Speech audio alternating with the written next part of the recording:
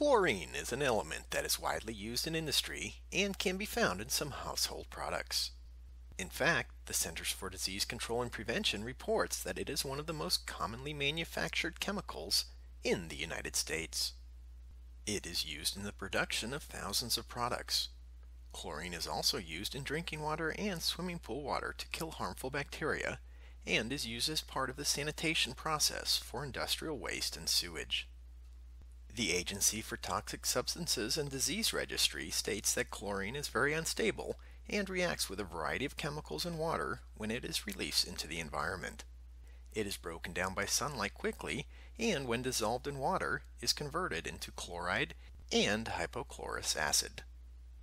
If chlorine is spilled or if it is released from a tank into the air, it will evaporate quickly, forming a greenish-yellow cloud that is heavier than air and can be carried by the wind. Chlorine gas that comes into contact with moist tissues, such as the eyes, throat, and lungs, will produce an acid that can cause damage. Exposure to low levels of chlorine gas can result in nose, throat, and eye irritation. At higher levels, breathing chlorine gas may result in changes in breathing rate and coughing, and damage to the lungs. During World War I, it was even used as a choking agent. At home, people can be exposed to chlorine gas if they mix household cleaners containing ammonia with bleach or through the improper use of swimming pool chemicals. The CDC reports that during or immediately after exposure to dangerous concentrations of chlorine, the following signs and symptoms may develop, including blurred vision, burning pain, redness, and blisters on the skin if exposed to gas. Skin injuries similar to frostbite can occur if it is exposed to liquid chlorine. Burning sensation in the nose, throat, and eyes. Coughing, chest tightness, difficulty breathing, or shortness of breath. Fluid in the lungs, nausea and vomiting, watery eyes, and wheezing. These are just a few things to know about chlorine and exposure concerns.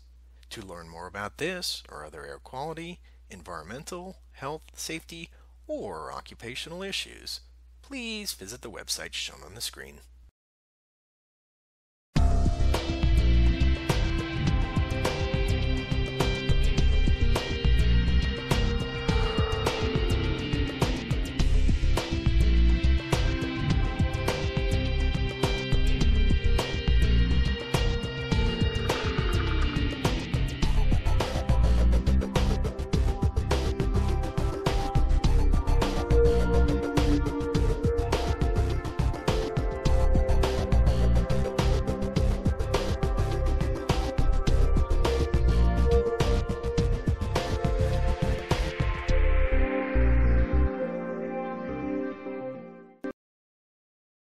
IAQ TV, the place to be.